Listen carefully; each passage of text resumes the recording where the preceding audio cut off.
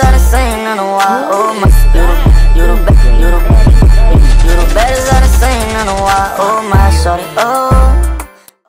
Baby, you don't know what you do to me. Between me and you, I feel a chemistry.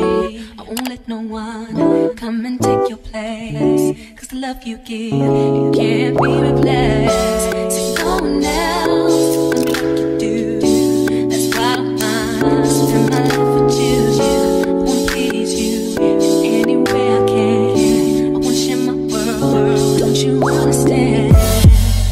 Love is no one in a million. It goes on and on and on.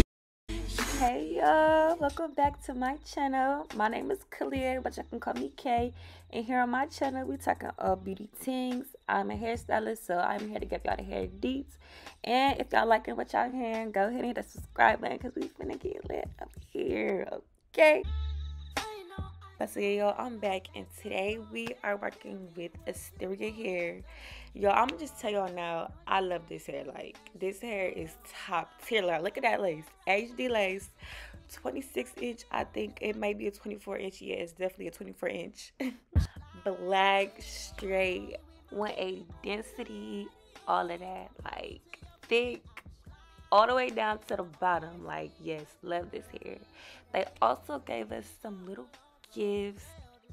It came with a little headband, some lashes, and our wig caps, and another little headband. And y'all, it came with another wig, another one. I had to show y'all. I know y'all probably looking at like, ain't nobody about to wear this, but it did come with another wig. Okay, so now let's get into it. So first thing first, y'all, what I did was I went ahead and started to part off the parts I wanted to do the skunk stripes at.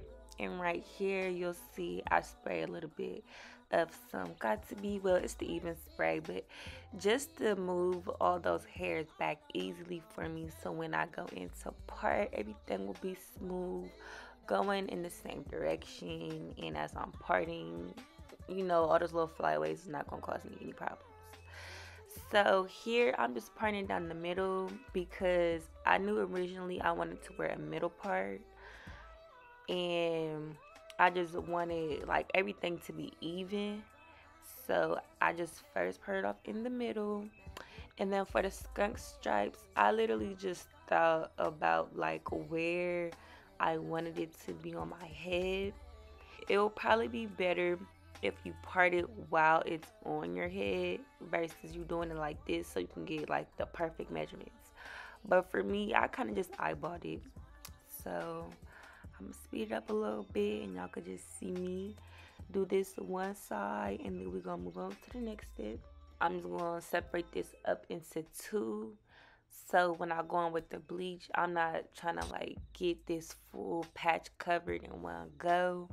I want to get it fully saturated. I want to section it off, make sure, because like that right there is like a good enough section in order for all the hair to get coated.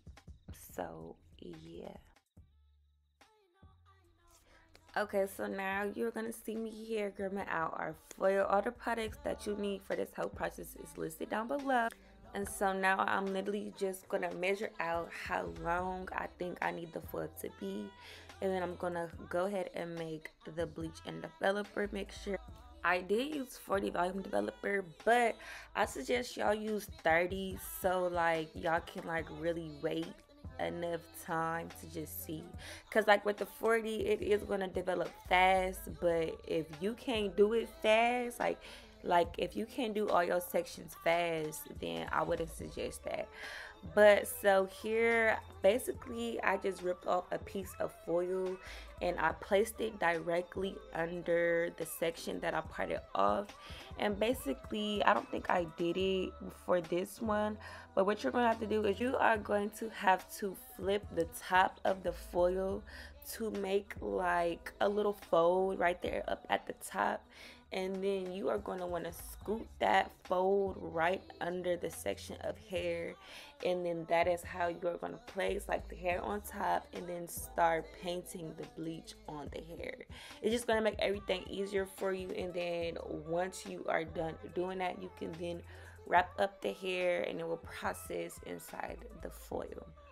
So yes, here I am just showing y'all how like I am really trying to saturate this bleach everywhere. Like I'm spreading out the hair. I even showed y'all, I even got under the section. Like you want to make sure you don't have no black spots, no black streaks, no black nothing. For the skunk patch, you want the whole thing blonde.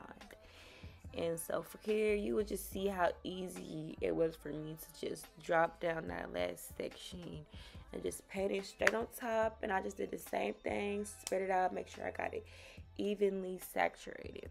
And once you get done with that, you are basically going to just want to flip the bottom of the foil to the top of the hair, book in one side and book in the other, and I'm about to show y'all that very shortly. But yes, that is how you're going to secure the hair, let it process.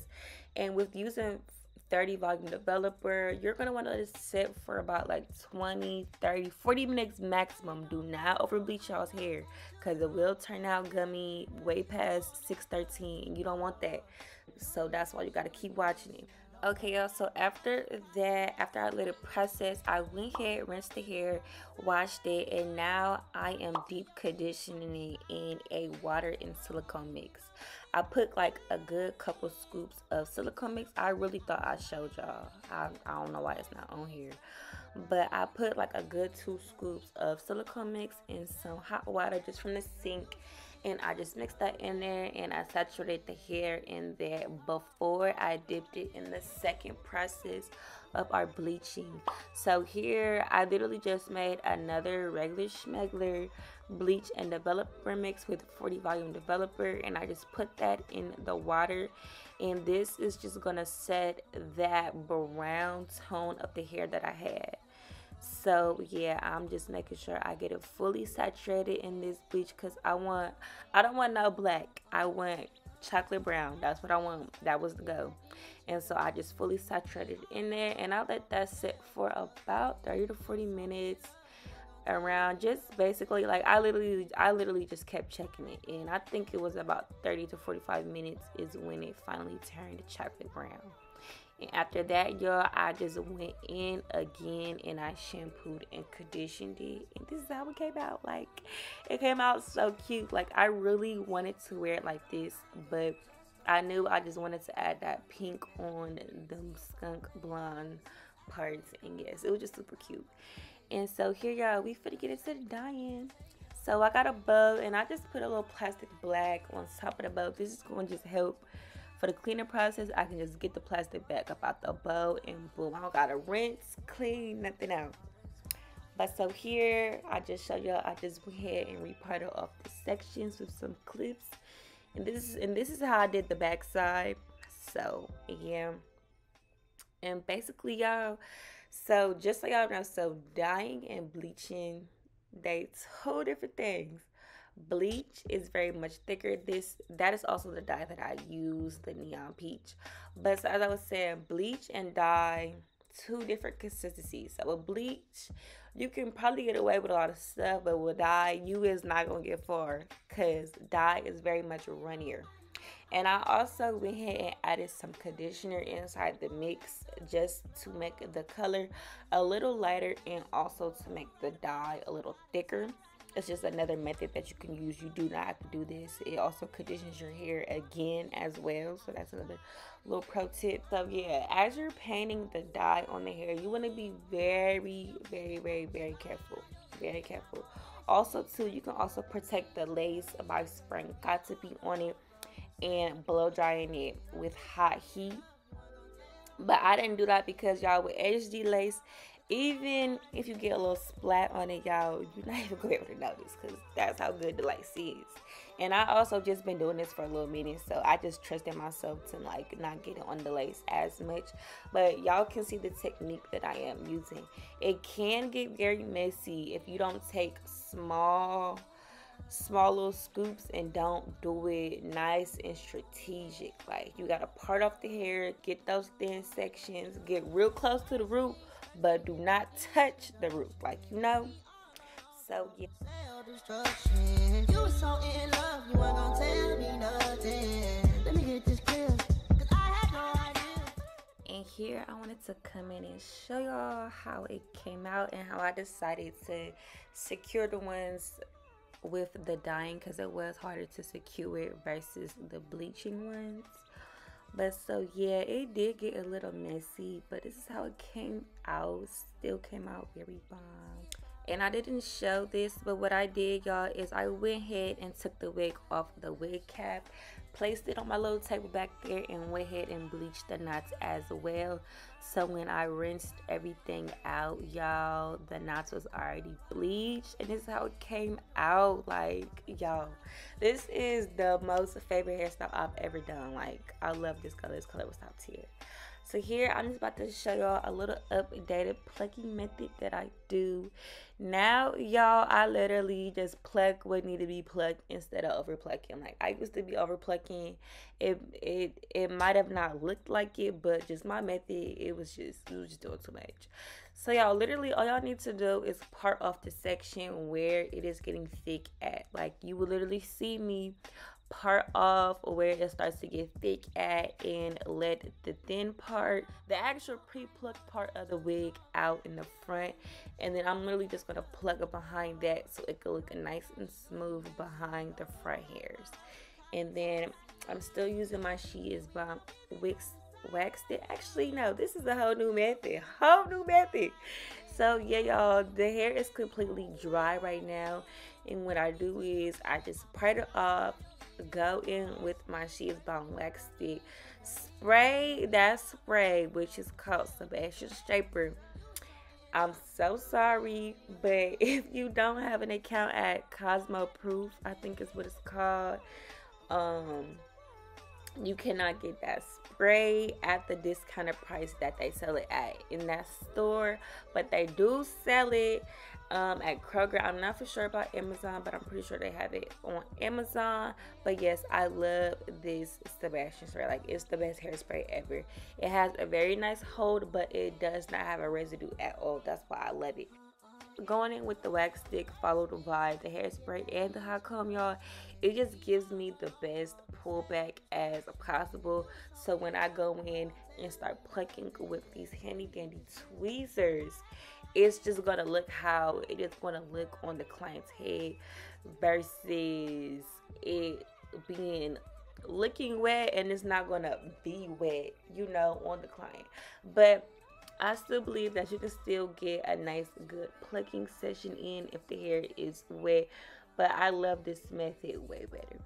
So yes, you would just see I'll just keep going back and forth. I feel like everybody kind of get the concept of plucking now, but just remember to go slow at first so you can get a real good feel of it. And then when you notice you can start to pick up the pace, then that's when you can start picking up the pace. And yes, y'all, the hair came out so soft, like just everything. The color to the knots, everything. It just came out so perfect. And right here, you will see I am finally done plucking behind those hairs. And y'all, we not done plucking. Because also too, like the front of the hair, it came very thick. And it's like, it just depends on the hair if that's a good thing or a bad thing. And y'all, the hair was so bomb, so it was a good thing. Like, who doesn't love a thick, full hairline frontal? Like, who don't love that? So yes, that's how the wig came, but I just had to go in and pluck it a little bit more after this. Like, look, y'all even see right here, I even had to go back in. Like, I was not playing. Look at that. Look, it's so sleek. Like, that wax stick and hairspray follow with the hot comb method. Don't got nothing on the little water bottle spray. Like, I'm telling y'all, it had to come out very natural looking, and it for sure did. Like, look at that. Look at that hairline. Like, it looks so perfect. So yes, y'all, if you made it this far, thank you so much for watching. Just know, y'all, I'm coming with the consistency, okay? Stay tuned for part 2 if you would love to see how I installed this beautiful wig from Asteria hair. And yes, y'all, stay tuned for part 2. First things first, let me get that introduction. We on a long road.